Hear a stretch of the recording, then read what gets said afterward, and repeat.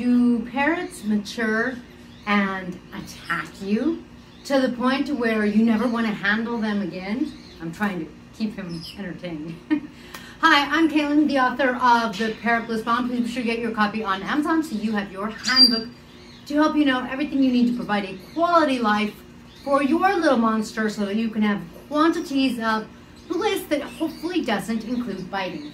Now, inspired by my friend Donna, I'm going to tell you that I have, I think it's 16 species of parrots. I'm going to have to count again. I have a list somewhere. But today's question is about, specifically someone actually asked about a Caique.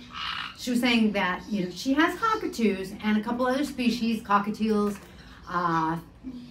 parakeets, and she was saying that she saw someone posting saying that, I don't know where they posted, saying that their little Caique bit so bad that she's like never gonna hold him again. And you know, she's heard that they get older and they just can really turn on you kind of thing. So is that true? First, I'm gonna tell you a little bit about this particular monstrous species. Now, I lovingly refer to my Mac girls as Mac monsters. That's my macaws. My yellow-naped Amazon as a demogorgon. And another friend of mine had a name for the Caiques. They weren't the pterodactyls, some other monster. Because one thing about parrots is that they like to steal jewelry. If you want to steal from a jewelry store, these are the little critters. I bet you could train them to go in and like fly in the store and fly by the display cases. Okay, seriously though. These are wild animals, and even though they're tame, they're not fully domestic animals the way a cat and a dog are domesticated. Not to say that a cat and a dog couldn't do their damage too. So sometimes I think it's easy for us to stereotype and kind of think of a cat and a dog as an animal that's sweet and pleasant and would never bite us. But if that were the case, we wouldn't have Caesar Milan, the dog whisperer, and I've also seen some cat whisperer shows, which I thought were really cool. So, you know, keep in mind that 99%, maybe not quite that much, maybe 90% is really your energy, how you treat the animal, and then like 1 to 10% is the individual animal. And to try to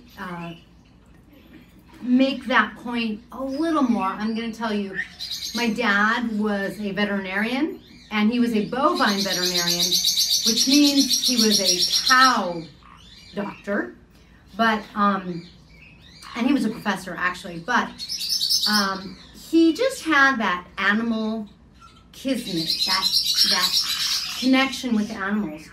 And man, he picked this little guy up like it was nothing. Picked him up. I think he put him on his arm. And then Ketsi, this is Ketsi, my white-bellied Caique monster. Ketsi just climbed up his arm and hung out like they had been best friends their whole lives. And I was just like, oh my God, it was, you see this magic going on with certain people and animals. Then I had this friend of mine come over. He is a breeder, and right now, and this is July 2021, he has a baby red-headed Amazon and a baby Harlequin. So if it's something you're serious about getting, he does ship. So you can contact me. You have to contact me and give me your phone number either on Facebook, Instagram Messenger, or something like that. Oh, or you could send it on parrot-life.com and, you know, just send a message. But anyway, my friend comes over and he's just picking up parrots like it's nothing, like the way you and I would confidently pick up a rose with no thorns. And oh, he laughed with me. Was that funny? Am I funny, Ketsi? So a lot of it is you and your energy. If you have cockatoos, gosh, I would think you would really know how to handle a Caique. Mind you, maybe you got really lucky and you have this incredible, gentle cockatoo that's just really easy on you.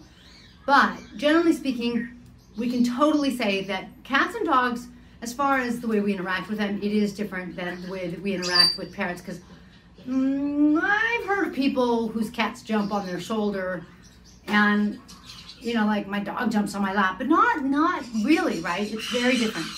Parrots, I feel like they relate at a different level. I think it has to do with the fact that, you know, it's funny, they're social, they're so social, but dogs are too. Parrots, they clean each other, they really take care of each other, but dogs do too. But like parrots just do it in a different way. So I feel like you have to really research your species. For me, you have to make sure the lifestyle matches for you. You have to make sure, like one of my most important things are the food. Am I comfortable doing their kind of food? So for example, I think I'm gonna add species number 17 and get a barred parakeet or a linealated parakeet. They call them linnies because that you can pronounce. And their scientific name is like Bliss. That's scientific. I keep seeing it, and you know, those scientific names, to me, they're like, ah! But anyway, so one of the things I'm looking at for my mini is what's their diet like, because, for example, a lorikeet, which I personally, I feel like lorikeets and Caiques are similar. I feel like they kind of have some of the same bouncy energy. But anyway, lorikeets, their diet is very fruit-based, it's liquid, and I would have to like stop everything and do a different diet. In other words, when I'm making my fresh vegetables for everybody else, for all my other 16 species, it's the same fresh vegetables. Like I don't have to worry. They all have the same basic requirements. For example, my African greys need more vitamin A, but I'm still delivering that. Like I'd like to make sure I get some broccoli in for some of that vitamin A. They all need beta carotene. So I can just kind of focus on one thing and deliver it. Whereas if I had the lorikeet parrot, I would just need to figure out what I'm going to do differently, because, you know, they're going to have a different diet, and that drives me bananas. It's a little too much for me. So I like to stay constant and consistent so I can just like focus on what I'm delivering to my parrots. And behind me, by the way, you see I've got 10 parrotlets flying around in there. So they're getting some fresh air, that kind of thing. So I feel like you really have to research. And what I want you to know about Caiques, and I ran this by a friend of mine who has 5, and so like I kind of feel like she's an expert because she has a rescue, and I have not had a rescue Caique. And I have never had this experience. My veterinarian, I've had 6 Caiques altogether. I only have 4 now. My avian veterinarian, who is like the queen of, she used to fly down 900 years ago. I shouldn't, not because she's old, but you know, because way back when we were allowed to import birds, she would get paid to go down and make sure the birds were healthy and that kind of thing. Like, and I mean, she's been, I think she worked for CITES in determining the level of endangerment of parrots. Like, she knows parrots, and she's like, yeah, if you don't handle a Caique, they'll get nasty. Now I gotta pause it. Yeah, I don't want you going over and pissing off the African greys that are outside. They're in a cage, but I don't want them to get his toes bitten. So, you know, my vet was like, you know, yes, if you don't handle these guys, they can get a little nasty. But, you know, that's par for the course, because there are, I think, a lot of species like a budgerigar that aren't going to necessarily get nasty, not friendly, and they might bite you. You're just a pooping machine today. But for example, this guy, they're pooping machines. But so what I want to tell you that my friend agreed with is these guys, I've never had a problem with them, but they want to do what they want to do. Right now, Ketsi, who is kind of my toughest cookie, He wants to go and bug my other birds. And he just did. Come here. Now he's getting mad at me. You heard that screech. And he fake bit me. Like he bit on me, but not enough to pierce my skin. Just enough to say, curse you. I said I want to go bug those birds. And I'm like, what else, man? You need to stay with me. So Caiques can really be stubborn.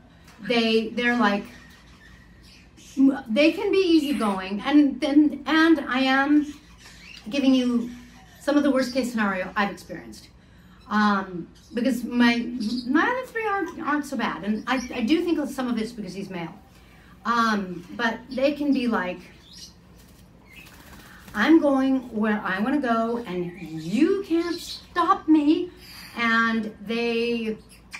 He goes and bullies my yellow-naped Amazon. When my yellow-naped Amazon sees my white-bellied Caique, this one coming, she cowers, which is kind of funny because she doesn't cower. She's a little uncomfortable with the Cape parrots because the Cape parrots have these honking beaks, and beak size does affect their scarability factor. The bigger the beak, the scarier the bird. So the macaws, like, all they have to do is show up. They can be sweet, and they just show you their beak, and like everybody else bows down. But thank goodness, Ketsy here, he saw the macaws, and he was like, I'm big, and I think I'll go this way. I'm like, oh, thank goodness. Because, you know, the macaws could bite one of my fingers off if they wanted. What are they going to do to him? Like, it freaks me out. So, our macaws, we do keep them separate. We tend to put them out back so that they can fly around, they get their fresh air, and they're lucky. Out of all of my 16 species, they are 2 species, because they're 2 different species of macaws. But they're back there, and they're like, we get the best place in the house. I guess that's what happens when you have the biggest beak and you weigh the most. So this is a species that can be bossy. And for example, macaws are known for intimidating people, not other birds. Get back here. Okay. That's another good example. He just flew on top of the African gray cage again. And the African gray cage, I could stand in it. It's one of those big cages, but it doesn't matter. I don't want bloody toes. So stay with me. So they're very stubborn, and they do think that they can outpower you, kind of thing. If you believe them, I can see them turning on you, kind of thing. If you have a good bond with a parrot and you spend a lot of time with them, I don't feel like that's near as likely. Now, when a parrot gets hormonal, and that's when people feel like their parrot turned on them, kind of thing, they do get more difficult. I mean, they're hormonal. I give up. I'm going to keep my peripheral vision on them, and so that I can wrap this up. And so, when they're hormonal, that's a little different. I want you to know that I don't think I've heard anyone else say this. My observation is babies are, of course, are not hormonal. Young parrots that are in their the equivalent of human teenage years, so that they are, they're not full-fledged adults, or they're just after like sexual maturity, but it's like that process of coming into that sexual maturity. And the hormone time, just like a teenage human that's, you know, being driven wild and crazy by their hormones, you know, the parrots, I feel like they're the same. And so during that period, they can be hard to handle. After that, my observation is they really mellow out. The parrots that I have that are adults, when they are hormonal, it's not that big of a deal. My yellow-naped Amazon chose me. She doesn't want to be friends with our other Amazons. I'm her person. And so she just chooses me. But when she's hormonal, she doesn't bite me. She doesn't, no. It's not an issue. Okay, so my yellow-naped Amazon isn't a problem for me. My other adult parrots aren't really a problem for me. I think that you need to be patient with your parrot when they're hormonal, just like you would be patient with your teenager, and have some compassion for the fact that they're, you know, being driven crazy kind of thing by their hormones. And you want to learn how to deal with that. But other than that, if you're spending a lot of time and you have a good bond with your parrot, I think it's just, like, anything's possible. And each parrot has their own individual personality. And man, those personalities make a really big difference. But generally speaking, I think you're going to be fine. And cockatoos, I don't know what kind of cockatoo this person may or may not have, they are infamous for being hormonal and very difficult. I believe that male cockatoos, is it the umbrellas, are the most rehomed, and the reason is they get into their hormones and they're exceedingly difficult. So if you were looking at a cockatoo, I would say, you know, you would have to be on top of your game for training, for knowing how to deal with the hormonal parrot, that kind of thing. But if you're just looking at a poopy Caique who has now pooped 3 times during this video, then if you spend time with them, I really think you're going to be fine. Catsy, you know, he's a young adult now. He's like over his bad hormones. Was something in your nair and you sneezed? Because I saw you try to get it out. Yes. Have you ever seen your parrots do this? And they kind of put their nail into their nair and they scratch out. Actually, you know, and then they can sneeze. Actually, that's one reason I really like to also give them a water dish. Instead of, for a while I was using water bottles and they were great, but I was like, you know what, some things about this aren't working. And so when I give them a water dish, they can dunk their head, and they actually dunk and clean out their nairs, according to one of my veterinarians. So back to, I don't think you're gonna have a problem. Just make sure that you are ready for the lifestyle of a parrot. So I don't think the question is, will the parrot turn on me and bite me so bad that I don't want to bond with them or I don't want to have them, kind of thing. I think the question is this a lifestyle for me of being with my parrot every day, spending hours? And I don't think you have to, like, on the clock, start the clock, set a 3-hour timer for spending time with my parrot. It's not like that. And if you miss a day, it's fine. Going on vacations isn't as good, but it's a lifestyle where you are actively really spending time and being with your parrot, and they are a companion. I do believe that this is not a pet, this is more of a companion, and maybe that's what it is. A cat and a dog can really be a pet, and it doesn't mean that you're not bonded with them, and it doesn't mean you don't adore them, but a companion, you really spend your time with, you really share your life with, you sit there and you do step up and you let him have a tantrum. Come on, good step up, good step up. And you ladder him up. Oh, you want to go on my shoulder? You can go on my shoulder, but don't eat my earring again. We have to figure out how to steal jewelry. You got to steal the big diamonds from a jewelry store. The perfect heist. There would be no fingerprints. So that's the real question, is this the lifestyle for me? And then I think that that's going to help you. If you wind up with a parrot that totally doesn't work for you, it probably totally doesn't work for your parrot either. Then, you know, I don't think people get divorced. You know, I don't think you're necessarily gonna be able to, like, forecast and get the right bird necessarily every time, right? I mean, you know, or maybe you will get the right bird, but my point is, in life, we make mistakes, we pick some things that aren't the right fit. So then sometimes we can make it the right fit, other times it just doesn't work.